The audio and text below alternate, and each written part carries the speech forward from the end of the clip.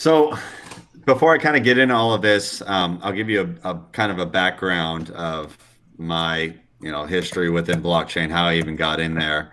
Um, you know, One thing that intrigued me was not so much the crypto. I titled this, "It's all about the blockchain, not crypto." And you'll learn as you kind of get more embedded with the technology, understanding, DApp development, first principles, all of that good stuff. Typically when people find out that you're doing it, they often have more questions on the crypto side. I get that a lot, kind of given in the history of being in this space. And so the education, going back to what you guys are doing, is phenomenal because that's the whole goal. We have this uphill battle that a lot of us here at Truffle and Consensus recognize, and that's the legacy media. They don't know what they're talking about. They try, but it's clickbait. And unfortunately, it gives this persona and this kind of preconceived notion that really isn't kind of aligned with what blockchain really is. And so it's really more of just more media attention. So we're going to see a lot more of this as you go. So I started my journey back in 2016. I'm over here in Seattle, Washington. So the Walt Disney Company is actually affiliated out of Seattle. I ran into a gentleman by the name of Joe Rhodes.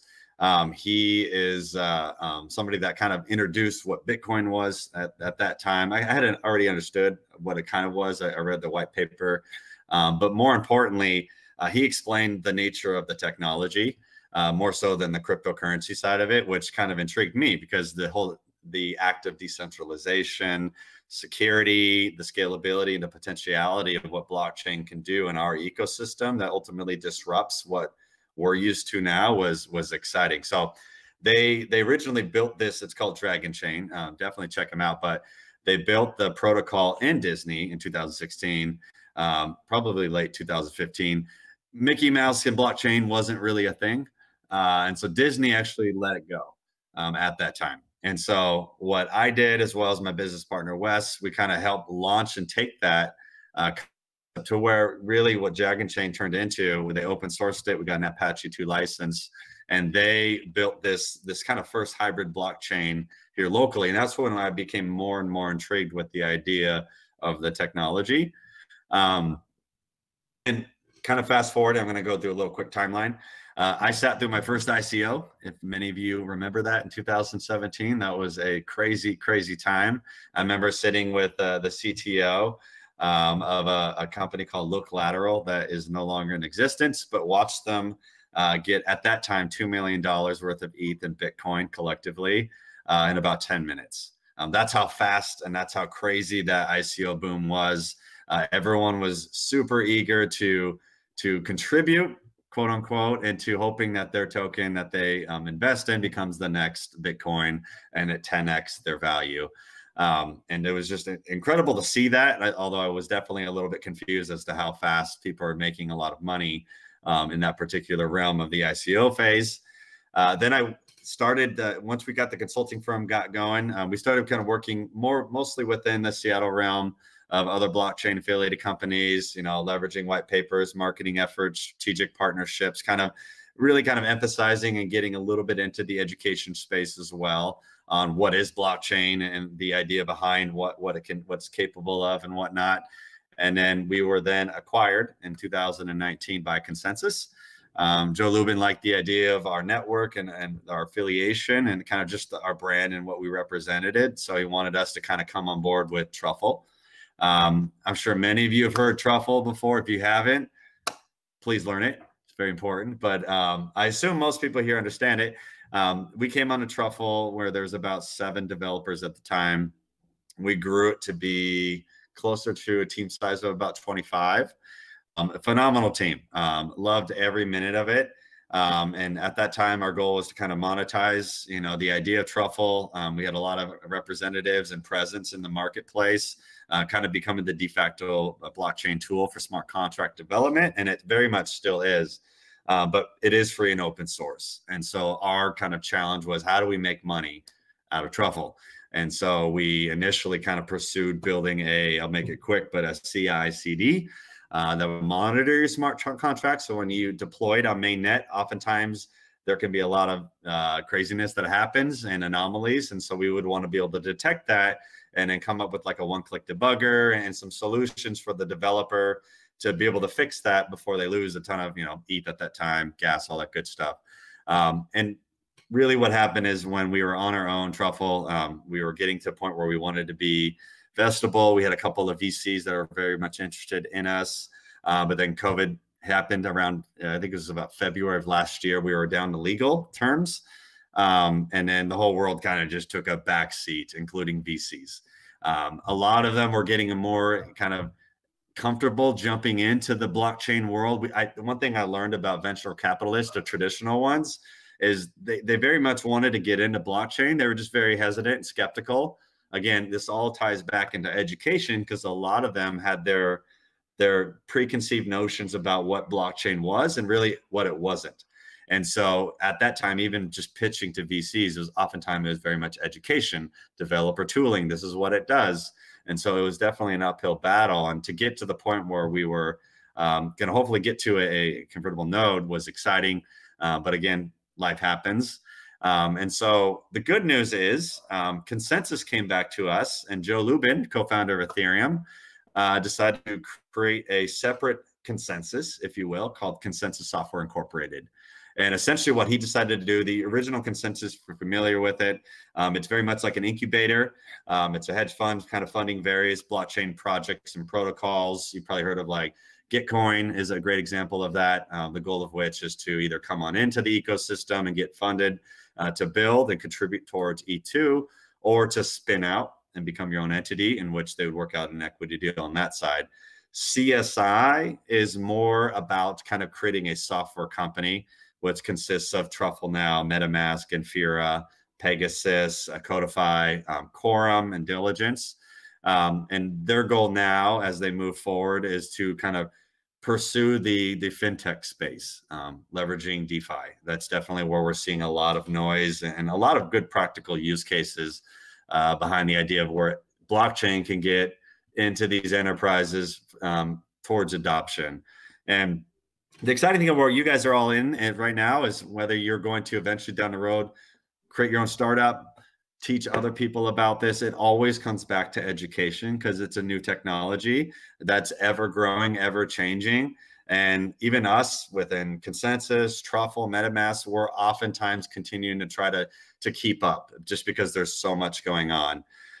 So that's kind of where Truffle landed within Consensus Software Incorporated. At the end, I'll send out some links about what we're doing. Obviously, we are hiring like crazy. I'll definitely plug that in. We have over 120 open positions. And then I definitely kind of affiliated myself quite a bit in the blockchain ecosystem. I'm a big fan of Decentology. They do a great job of what they've done with DAppStarter. Blockchain Training Alliance is another one that I'm affiliated with in terms of blockchain education. Consensus Academy is a wonderful boot camp that's coming up in September to kind of take that next level. If you're kind of a novice in blockchain development, they kind of go more granular and it's a lot more of a beefier program. So that's kind of the history behind me. So I'll kind of get into the history and hopefully can get you guys excited about what's happening in the space, where it came from and where we're going. And a lot of this might be things you already know, but I like to reiterate all this as kind of an objective reminder of where things were and how far we've come and how advantageous it is to know this stuff now, because realistically, we haven't evolved yet to where we're seeing mainstream adoption. Mainstream adoption for me is when mom and dad and grandma can use something that's blockchain related and have no idea how it works, but the user interface is spot on. Venmo is a great example of that. My grandma knows how to send me money over Venmo. She has no idea what the technology looks like. I think the UX, if you will, becomes something that we're definitely wanting to address.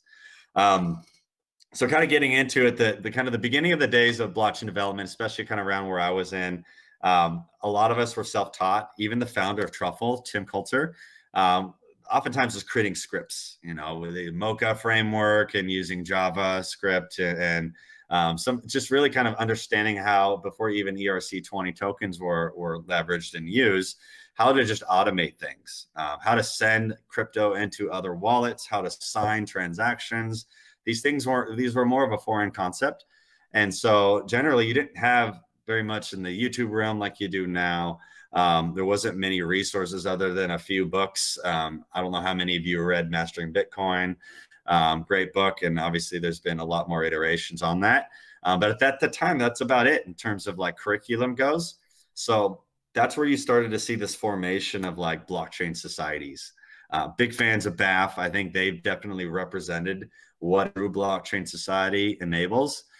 Because the goal of which isn't to grow, particularly the organization, but to give back and to contribute, and ultimately to organically make use of where blockchain can be by, you know, encouraging and educating, you know, future developers to build on, you know, this platform.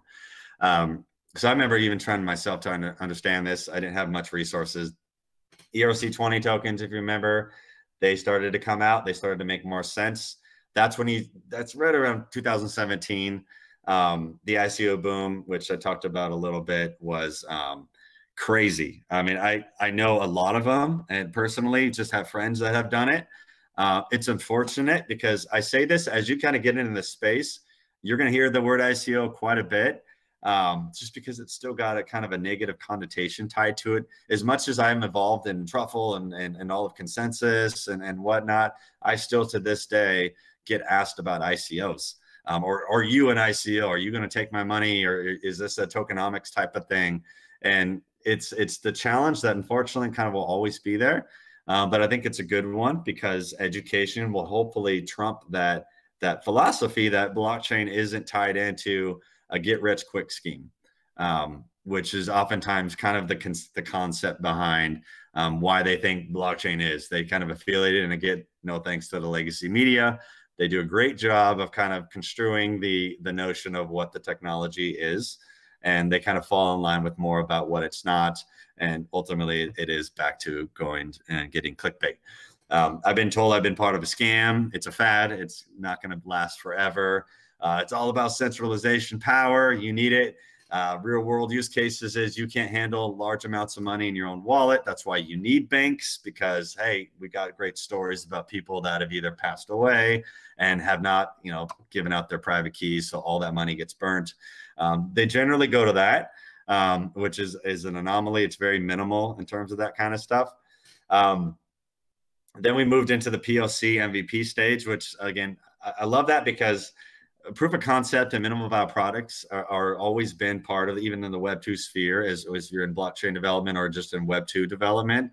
But that became at that time standard for those that wanted to invest in the quote unquote blockchain protocol or project or whatnot. I saw a lot of that. They were merely white papers or one pagers that never went past that. It was just a bunch of cool text by a developer that was very persuasive, and people would see it and they get excited and they say, all right, here's my money. And then I'm sure you know many of them, they have long gone. There's not even a product developed out. And it's, again, unfortunate. And it's drawn back this kind of negative stigma to the technology. And I'm saying all this right now to set up some good news. So it's all negative, but I like to do this because I think it gives the right mindset and the right framework as to why am I becoming a blockchain developer? What do I want to do? What are the real world applications that come from building a decentralized app? And then how do I go about doing that in the right way? And then at the same time, I'm going to continually having to educate, whether it's clients, future partnerships with folks, everyday users, or even just people that are kind of taking in a peek into our Web3 world. They're going to have a lot of questions. So having this knowledge is going to be very, very incredible. And then I'm sure you've probably seen there's kind of been this buzz with celebrities getting involved in tokenizations and creating their own blockchain projects and or even backing an ICO or some kind of project, raised 20, 30, 40 million dollars. It was absolutely insane. I didn't know what I was getting into at 2017. I thought this was just going to be kind of a shit show. And to be quite honest, I didn't want to step out of it, but I was so burnt by it because I had the right understanding of blockchain development and what it was about and the technology. But the world seemed to look at it completely differently. And it was a constant kind of fight with, where I was trying to represent the good use cases, the practicality behind the technology. And I was going against, many folks that were just very dismissive and were quite frankly just burnt out. And that's even like existing developers that kind of got into it, thought it was kind of good, and then they got caught up into that world in 2017 and decided to back out because they realized this wasn't all it's cracked out to be, which is unfortunate, but sometimes that's how it goes. So now we get to the maturation within blockchain.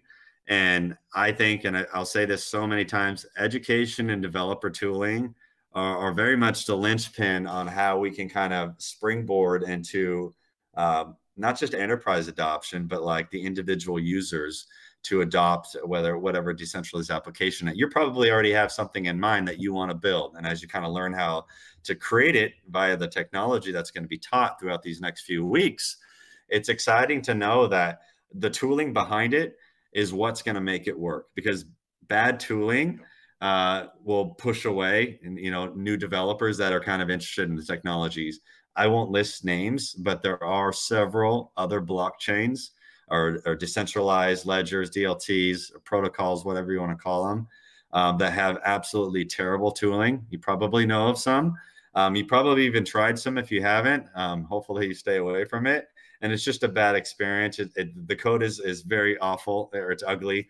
At one point, Solidity, and it kind of is a little bit. It's not the greatest, but we've definitely gotten a lot better. So tooling is important, because tooling and education tie together, because you often, when you want some kind of an adoption, you need to teach people on how to do it. And you need to get good tooling with good documentation, good tutorials on how to make it work. Being in my world and kind of looking out at other protocols outside of the Ethereum ecosystem, I'll see that's the number one complaint is they don't have any developer activity, and they're recognizing that tooling is becoming the emphasis on making it work. I've had so many at the time when we were on our own with Truffle, being kind of part of the integrations team and running that. We had a lot of other blockchains, ask us, hey, can we get Truffle into our ecosystem, our blockchain? Because they recognize that Truffle is really recognizable. It's very easy to use. It's awesome. And the tooling that was built, initially with some of these other protocols were really meant for the internal developers, but weren't quite ready for scalability within the ecosystem they wanted to build out. And so for them, they saw it as super advantageous to use a well-recognized blockchain tooling like Truffle to get into. And for me, it was really interesting just to see how fast sometimes protocols are built. And even in dApps were kind of the idea behind why they want to make it.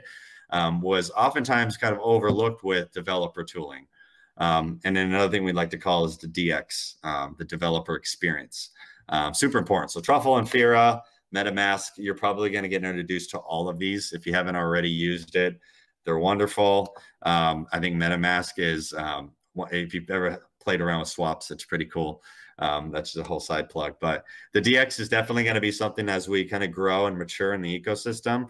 There's going to be more tools out there. Truffle has a lot of competitors, a lot of great smart contract, frameworks that have been created. Hard Hat is a good one. But I'll say when it comes down to it, when you start kind of building on a framework that you're comfortable with, you then start to evangelize, teach, and as you go out into your little worlds and kind of teach this stuff, naturally, the one that wins is the one that's most kind of comfortably used. The developer experience makes sense. And right now, Truffle continues to still have the edge. So thank you, everyone, if you're users of it. Big fans. So that's awesome. Now we have resources everywhere, going back from 2017 where there's very limited. I'm sure you've had plenty of time to hang out on YouTube. A lot of good on-demand resources like Blockchain Training Alliance. I'm good friends with Greg at Dapp University. He's got some great content that he puts out. Ivan on Tech. I know Ivan very well, guy, and he's put out some great curriculum. And the nice thing is everyone's kind of contributing to the education piece, not so much as competitors, but really making sure that they get it right. And it's teaching new developers from the Web2 world that are interested in Web3 the right way of developing decentralized applications. There's quite a bit of bad content out there on YouTube. Again, I'm not going to plug those names. I don't want to do that, but there are some that unfortunately just have bad practices, more shortcuts, promising you to become a blockchain developer in 2 weeks. and then ultimately guaranteeing you a job, all of that stuff. It's not that easy. It's definitely, it takes time, and it's very strategic. But a lot of great resources out there. Consensus Academy, again, has a boot camp coming out at the end of the year, something I'm excited about. And a lot of the nice thing is with colleges at the collegiate level, they're starting to find ways of getting blockchain accredited into their universities. Pepperdine is one that's starting to get into. They have a blockchain foundations accreditation for project management. So with PMP and PMI, is exciting to see that. And then the more that colleges kind of get on board with that, I think you're going to see a lot more of a growth, because it really starts more at the collegiate level, in my opinion. Organizations like Bath that really put more focus on that is kind of what's always appealed to me. And I'll get into, I ran Truffle University for a little bit, and that was kind of my main emphasis too. And that's kind of how I got to know PG and whatnot, is just at the college level, whether it's a university, a tech school, and globally, whatnot. They all had the same kind of pain point that they were experiencing, is they were comp sci, students that wanted to have blockchain as part of the curriculum, but it was very cumbersome, and it takes a long time to get new technology implemented into the coursework. And I got that pain. I'm over here in Seattle, Washington. So the University of Washington approached me, and we had a conversation about that very problem of how do we get this in there? Because again, it's not a fad. And I would hear this from professors and deans that, oh, the technology is all ICO. It's a boom. It's a bust. Crypto, it's volatile. And unfortunately, that's what's in their heads. And so I'm back to educating them. And so now we're starting to get across this chasm where professors are becoming advocates of the technology, which is great. We need more professors to advocate blockchain in order for it to become more of an opportunistic idea to get it implemented into computer science degrees programs, whether you major or minor in it. I just want it in there. So it's great to see that. But what we've noticed, at least in the past year, what I've seen is blockchain societies started to kind of be the alternative to what they weren't getting. So I think that's cool. That shows that, not to say you were smarter than the colleges, but you saw something that they didn't. And here you are getting ready to get taught and to learn and to get really into the nuances of blockchain development. And that's what makes me excited about this, is because the future is promising. You're not caught up in the negative stigmas that I just presented to you, and that I still sometimes have to remind myself it's not a part of it. And you see that the real world use cases, the practicality, the excitement behind why do you want to invest your time, your resources, your money into learning this stuff for the betterment of what decentralization can certainly do. And in our world, the web 2 right now just isn't working. And we see a lot of pain points in that. And so these organizations, and a lot of these links, I put links in the slides. So afterwards, Jacob, you can send these out. But there's over 150 blockchain clubs now, just in the US mostly right now. And I've been affiliated with quite a bit of them. And it's exciting to see, to be quite honest. I know in the Bay Area, there's a lot of, UC Davis, UC Berkeley. It's great to see blockchain at Berkeley. Some of these kind of organizations really take education to the next level and do some incubation, internships, externships at some of these startups. And that's definitely what we want. But ultimately, I'm starting to see blockchain societies start to become like its own DAO, which is really cool. There's some really good use cases behind what a DAO can do on the governance side at the collegiate level. And that's a completely different conversation that is just, scratching the surface on what the capability is that I've kind of getting involved a little bit more. So more to come on that. So keep an eye on that. And then conferences are a great place for networking. I'm sure if you haven't been to them, now that the world's opening up, like Consensus, we have DevCon is a great one. I know they just had the Miami Bitcoin. I don't know if any of you went to that. I didn't, but sounded like it was just nice to kind of be back on site to really just kind of chat with each other, catch up. How the hell have you been? What have you been working on? Because we're all sick of these virtual Zoom calls. And it's nice to be able to get back in action again. The last one I was at was Prague at the Czech Republic, where they did DevCon. I don't know which one. I think it was 5. And then they did Osaka. But there's a lot of them out there, and these conferences are great. I would definitely encourage you to be representatives and to volunteer, if you will, your time to whether run a workshop, because that's what helps the branding side. If your goal is to get jobs or to grow your ecosystem or group, or get a startup exposed, I've seen more success in people taking time to speak at conferences than those that are just kind of marketing their white paper and doing that organic approach. Just because, I mean, I think conferences are a way where we come together, and we're really keen and eager to learn about what's there to come, or what am I not, recognizing now, what are things that I can learn from each other. The great thing about the Web3 world is we're really not fighting like the Web2 does. We do have this common ground and this kind of unanimity amongst everyone that we want this to be adopted. And there's a lot of work to be had. And so, again, say this over and over, education is going to be imperative to make it work. At the end, I'll have time for all these questions too, as I'm sure you may have some. Real world use cases are important. What I saw, so I ran Truffle University for a few years. We did live instructor-led training by Kevin Bluer, who still works at Truffle. If you ever want to talk with them, let me know. I'm happy to make an intro. But what we recognize is that bad blockchain education led to developers creating bad dApps.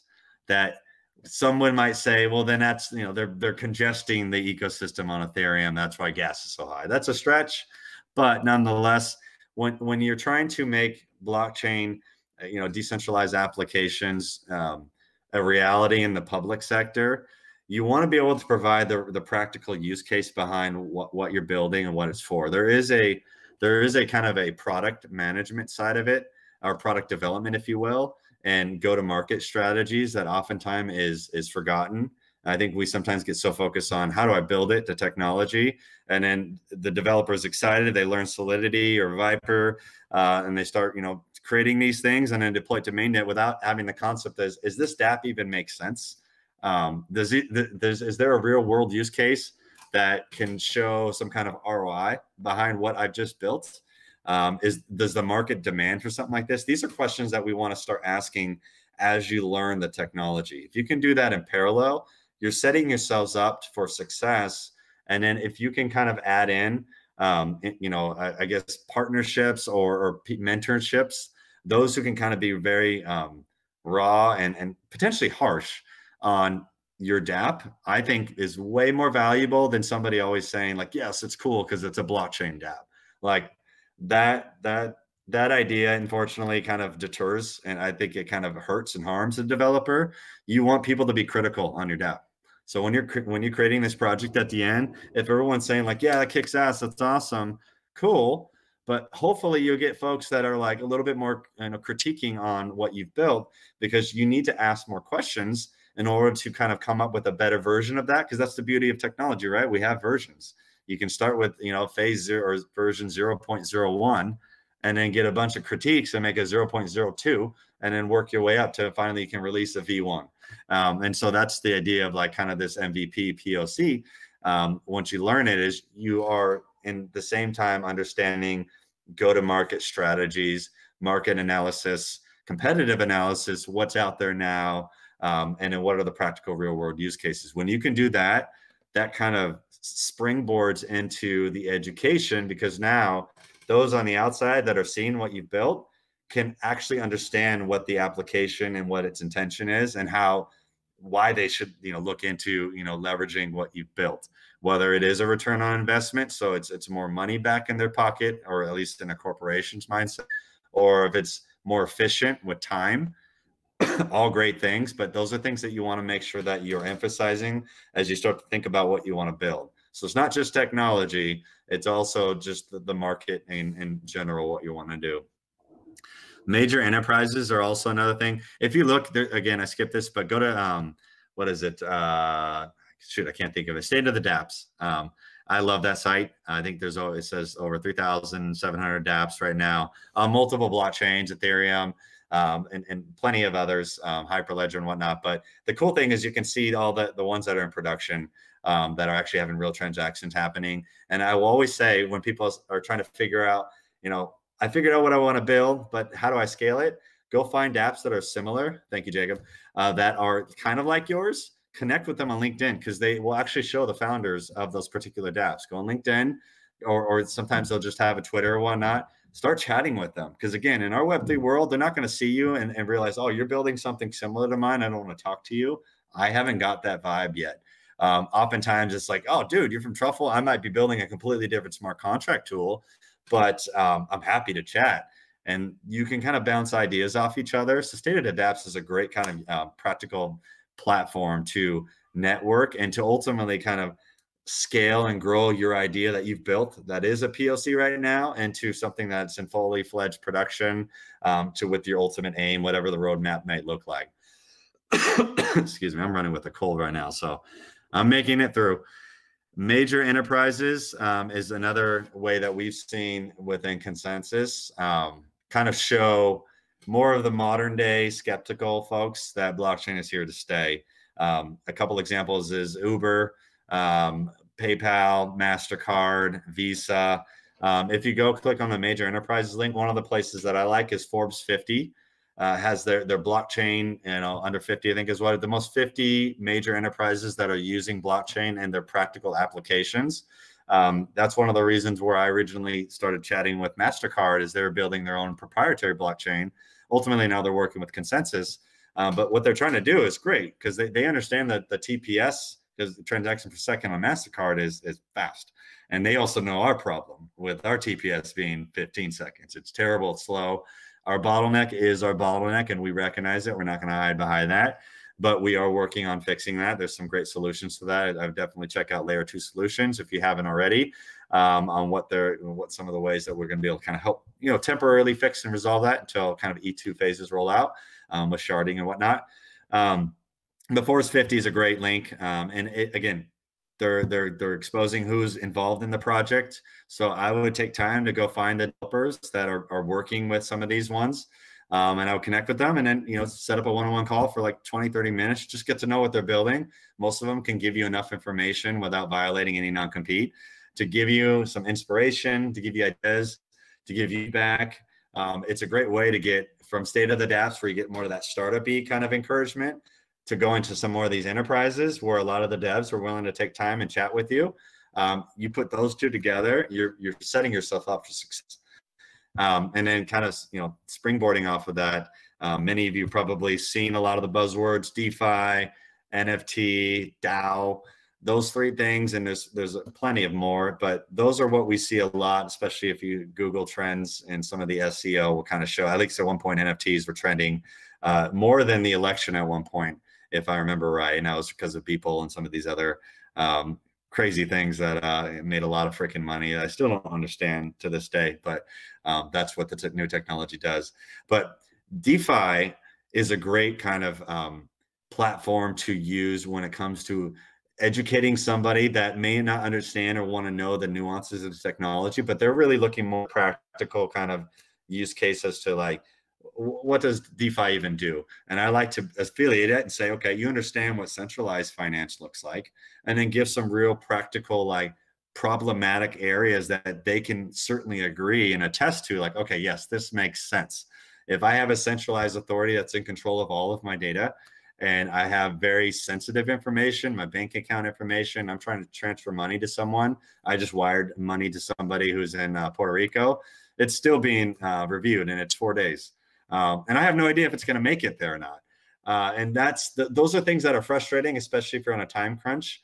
Peer-to-peer should not be that long when it comes to me, that you can trust me. And, I trust Jacob and I want to send him money. It should be instantaneous. And so the blockchain, the practicality is a great way of explaining why that makes sense. Because those that are on the outside, they're going to need more of that kind of blue sky, 20,000 foot real world use cases. They're not going to care about the smart contract side of it. And, you can get into that depending on your audience. But, those are great ways to kind of explain the ideas behind what you're ultimately wanting to create within your own project during this coursework. The blockchain dev, one of the cool things about it is, it's a catch-22 because You know, Consensus is hiring. I mean, the blockchain ecosystem in general, everybody's hiring. They need blockchain developers. They need smart contract auditors, and we can't find them. They are hard to freaking find. And one would say there's a cesspool of them, but there's not. They're either happy with where they're at, or they're creating their own startup, and rightfully so. Funding these days is a little bit easier than a traditional angel investments in ways that you would get funding. And so a lot of them have good runway for 1, 2, 3 years to actually build something out. You don't need a long runway to make something happen. That's the beauty of it. If you do it right, you can get to where you want to go with 9, 10 months worth of funding with a few devs to make it happen. I've seen that, and it's exciting to see those examples, you know, kind of come into fruition. But some interesting stats that I found. I am partnered with Hire.com, but they had this shortage of, like, they've had so many of their clients that were looking for blockchain developers, but they didn't have enough candidates. There were very few of them. And that was what spurred on the idea of why we wanted to create Truffle University, is we wanted to fill that chasm of, we needed to increase more developers that were right now just in the Web 2. Let's get them to become Web3 devs, understand blockchain, the nuances, the complexities, the solidity, governance, tokenization, security, yada, yada, yada, get them up to speed, because the demand for them was so high. And to be quite honestly, it was a great lucrative time. And I think it still very much is. Blockchain developers get paid really good money, and you don't necessarily need a ton of experience, you know, working experience, if you will, like you would if you were trying to go into like core Java development or becoming a Python developer. It's been around for a while. So to say I went to Code Academy for a 6-month camp and expect a 6-figure salary, it's kind of unrealistic. But to come out of a blockchain boot camp, to have some real world blockchain projects, some repos that can kind of show that, some contributions to the open source network community, that can get you there a lot faster. I've seen so many people make good money. And again, not all about the money, but it is nice to know that that demand gets you to where you can get compensated well. So that's, I think, super important to remember. That is your goal, is to take this course, not only to be able to teach others, but ultimately hopefully get into a job, whether it's a startup or an enterprise. And then feel free to ping me later. I have a lot of connections, and I know a lot of people looking, and I would look like the rock star if I can refer anybody who's got some skills in Solidity development, blockchain. I often see the prerequisite of those who are they come to me and say, where do I start? Like, I have some technical capabilities. I'm excited about blockchain, but I don't know any of the blockchain tooling, any of that. We typically see, at least with Truffle and Consensus, JavaScript, TypeScript is great to start. And it's very much transferable over to Solidity. And it'll make it a little bit easier. But if you've done, you know, .NET, C# and all of that, doesn't mean you can't learn it. I've just noticed a lot of folks in that particular realm with JavaScript tend to learn faster, just because it feels a little bit more familiar than those in the kind of the Microsoft tech stack world. But again, not isolating one or the other. Just statistically, what we've seen when we trained and taught folks, we've just noticed a lot faster comprehension on core blockchain development with those that have that particular form of background. And then I've kind of touched this already, but Web 2 is big. There's a lot of Web 2 developers, and with you and your knowledge that you're going to learn, to go into that ecosystem is a lot more advantageous than to go into the existing blockchain ecosystem and upscaling devs that already kind of know this. A lot of developers that I work with that have been doing blockchain development for a few years, they're not interested in the basic core fundamental courses. And there's not even much like advanced, nuanced, granular blockchain development courses, because we're still creating that wheel. There's no wheel invented. And so it doesn't really make sense to invest all your time into our ecosystem. I always say, go out into that big web world. That's where you're going to find a lot of low-hanging fruit. And that can come through conferences, webinars, speaking engagements, writing blogs, Reddit articles, distributing that to your own network, and then using keywords and tags to kind of highlight that. So don't just tag crypto, blockchain, ERC20, Ethereum. That's partly, but use some Web 2 vernacular that's familiar in their world. Find ways to kind of highlight what they're comfortable, the developers that have been doing this 5-10 years, and maybe tag TypeScript, JavaScript, and then Solidity. Show how there's a correlation with that. You're going to get a lot more attention if you're looking to kind of expand your network and to teach, or if you're looking to kind of get a job. So that's, you're going to see a lot more results. And then it's all about growing our ecosystem in blockchain. And I think I love this program and what you're trying to do and what Jacob is spearheading. It's awesome because at the end of the day, we need more developer activity. We need more tools. We need better tools. We need more contributions to our existing tools. And with more contributors and different ways of going about that, especially with tokenizing, I think it's a great way to now you can, essentially make some money to contribute for the greater good of decentralization. So it's kind of a win-win-win. Which traditionally it's old school is you contribute really to kind of get your resume built out, have some repos and projects to kind of highlight, and then hopefully get a job out of it. Now we're seeing this new paradigmatic shift about I can now contribute and I get funding out of it, or I can receive some kind of, whether it's a token, I can convert to fiat. There's a lot of cool use cases out there that I've been a part of and I'm seeing more and more of. It's just that's what Web3 does. You look at things differently. You're not your prototypical traditional route that has been going on for years. And then finally, what blockchain is not, I touched it. It's not how to make money trading on exchanges, Binance Chain. There's so many of them. I've lost track. I say that this is my little stool where I like to rant quite a bit. People know this about me because when they find out where I've been, and this is going to happen to you, I promise you. When they find out what you do, you're going to get asked about crypto price trends, and they're going to think of you as a TA, and they're going to want you to give your best educated financial decisions so they can know which tokens and which shit coins I can go invest in, and which second mortgages can I take out to put all my money in. And it is what it is. I still get it to this day. I smile. I would encourage you to just say the same thing. I'm not a TA guy. This is not financial advice. If you say those things, you're protected, especially for being recorded. Even say this even right now. This gets distributed. I'm not a TA or financial advice, but you will get that a lot because naturally what the media has kind of put more of an emphasis on is the price and the volatility. And they'd certainly like to highlight those that are the Bitcoin millionaires and people that have made good money because that's attractive. And then you get a bunch of these kind of scammers and these get rich quick schemes and these MLMs in the blockchain world or the Web3 world that promise you a massive 4 or 5x return on your crypto investment. And then you get caught up in it and then you lose all your money. You're going to get a lot of that. Blockchain isn't Elon Musk or any other celebrity. If there's any celebrity that I feel like kind of knows his stuff, I would definitely like to plug Mark Cuban. I think he's impressed me from some of the videos I watched him. He definitely knows his stuff.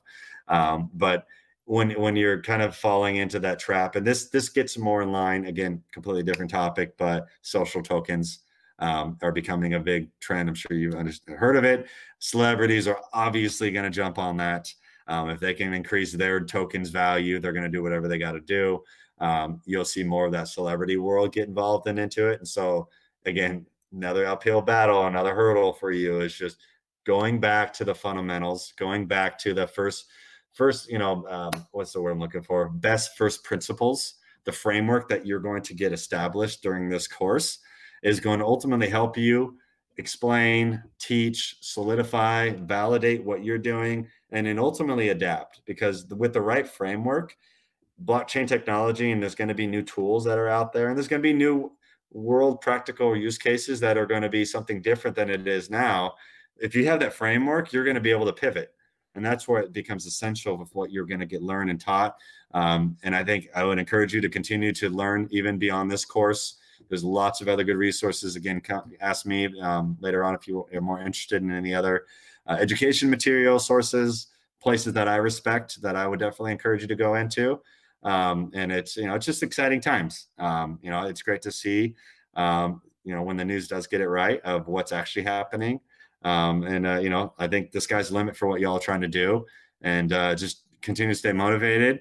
And then again, don't forget, it's not just a technology, it's also about the product and the go-to-market strategies. You put those together and you get a bunch of critical feedback on what you're doing, you build something pretty kick-ass. So that's my spiel. And it went right at, hopefully not too long, 45 minutes. I want to leave some time at the end for questions. I've seen it all, but again, I had fun doing this, and hopefully you guys will too when you kind of get more into the nuances of what you're learning. All right, thank you, Scott. Thank you so much. That was a great talk. Yeah, I was on the edge of my seat the whole time. Just wanted to point out a couple things throughout your talk that we're going to go through in this course and stuff like that. The tools that you mentioned, Truffle, Infra, and MetaMask, we're going to use all of those in the course. So really glad that those got a shout out. Speaking of starting our own workshops, that's the goal. The end goal of this course is to equip people to take the education that they've received and give it back to the community. And speaking of maintaining community, that's what we're forming right here, is a new community. And don't just walk away from this course and say, okay, I took the course, now I'm certified, I'm going to go out on my own. No, this is a community where you can come back, you can talk with these people. I want these connections that we're forming right here to last beyond just the 6 weeks that we have together. Let's see. Yeah, resume building, job placement, all good stuff. Oh, and then speaking of JavaScript and TypeScript, I write JavaScript and TypeScript almost on a daily basis, and I've been writing JavaScript for 10 years now. And so I came from JavaScript to Solidity. What you were saying, Scott, was totally true. It definitely made it easier knowing JavaScript to then come and learn Solidity.